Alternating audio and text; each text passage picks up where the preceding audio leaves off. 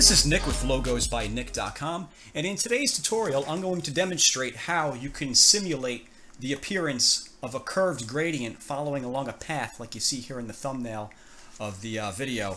And traditionally with Inkscape, there's usually only three different ways you can create gradients, which is linear, where the gradient goes from left to right or up and down or some variation, or radial, where the colors function in the shape of a circle or some sort of ellipse, or recently they introduced mesh gradients, which is using multiple different colors in different planes. Like, for example, you have blue in this corner, green in this corner, and so on. But there's really no way to create a gradient that follows along a path like you see here in the thumbnail, but we can simulate the appearance of this, which we're going to do here in Inkscape. So let's go ahead and open up Inkscape. I'll go to File, Document Properties, and I'm just going to change the display units to pixels. I'll turn off the page border, close out of that. I'll go to View, make sure there's Custom selected, and then we'll zoom in, View, Zoom in at 1:1, and then I'll open up the Edit Objects, Colors, Gradients, and Stroke menu with that button there. And the first thing I'm going to do is create the path that the gradient is going to follow. So like you see here in this thumbnail, I have the word ink in sort of like a cursive font. But in this tutorial, I'm just going to do something really simple so it doesn't crash my system while I'm trying to record this, because this is rather CPU intensive. So I'm going to grab the Bezier pen, which is over here, and or you can just press B on the keyboard for that.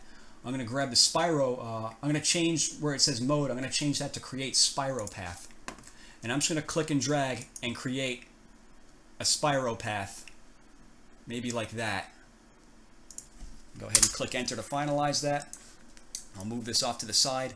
And what I'm going to do now is I'm going to create a circle. So I'll grab the Circles and Ellipses tool, and I'll hold Control and Shift and click and drag to create a perfectly round circle like that. And I'll convert that to a path by going to Path, Object to Path. And let me just get rid of that outline. I'm just going to hold Shift and click X to get rid of that outline. And we want to make that circle the same color that we want our gradient to be. So this gradient uses green and blue. So I'm going to make this a linear gradient of green and blue. So let me change the color of that circle to blue. Something like that. And then from the Fill tab, I'm going to click on Linear Gradient. And then I'll just click on this stop right here. And I'll choose green. So we have a green to blue gradient. And let me go to the Select tool. Oops. Go to the Select tool. Click on it again to get the rotation handles. And I'm just going to hold Control and rotate this around so that the gradient is going diagonally like that, as you see there. So what I'm going to do now is I'm going to use an extension within Inkscape called Scatter. And it's going to take this circle and create a bunch of duplicates going along this path. That's going to create the illusion of a bent gradient.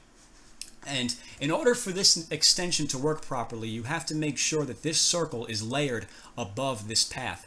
If it's beneath that path like this, the extension will not work. So make sure you click the button that says Raise Selection to the top, so it's layered above this path before you do anything. So once you've done that, with that selected, I'm going to hold Shift and click on the path, and then I'm going to go to Extension, Generate from Path, and Scatter. And from this menu here, we want these two unchecked. Pattern is vertical, we want that unchecked. Original pattern will be cloned. We want to create duplicate copies of these two things instead of finalizing them, so we can go back and create others if we want. And duplicate the pattern before documentation, yes. If pattern is a group, pick group members, no. And pick group members randomly.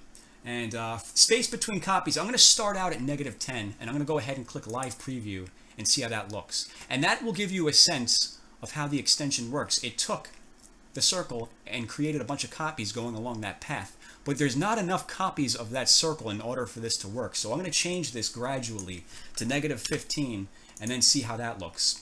And it's very important to go about this gradually and do it in little like 5-point increments like you see me doing here, because this is very CPU intensive. And if you try starting out with doing something like -30 or -40, it will lock up the application and it'll stop responding and you'll have to close out of it and restart it. This is actually my third time trying to record this video to give you an idea. So make sure to go about it gradually.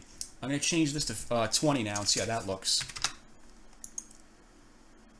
Okay, now you're starting to get the idea. I think I'm going to leave it there. I'm not going to go and create any more. I'm not going to try 25 or 30 because I don't want to try making this video again, so I'm going to leave that there, but that just gives you an idea of how to simulate the illusion of a bent gradient using Inkscape. And once you have it set to a preset that you like, you can just go ahead and click apply, and you'll have to wait a minute or two for it to finalize, and it'll be created. You'll have something like this. So that's how you can do that using Inkscape. If you have any questions, let me know, and as always, thanks for watching.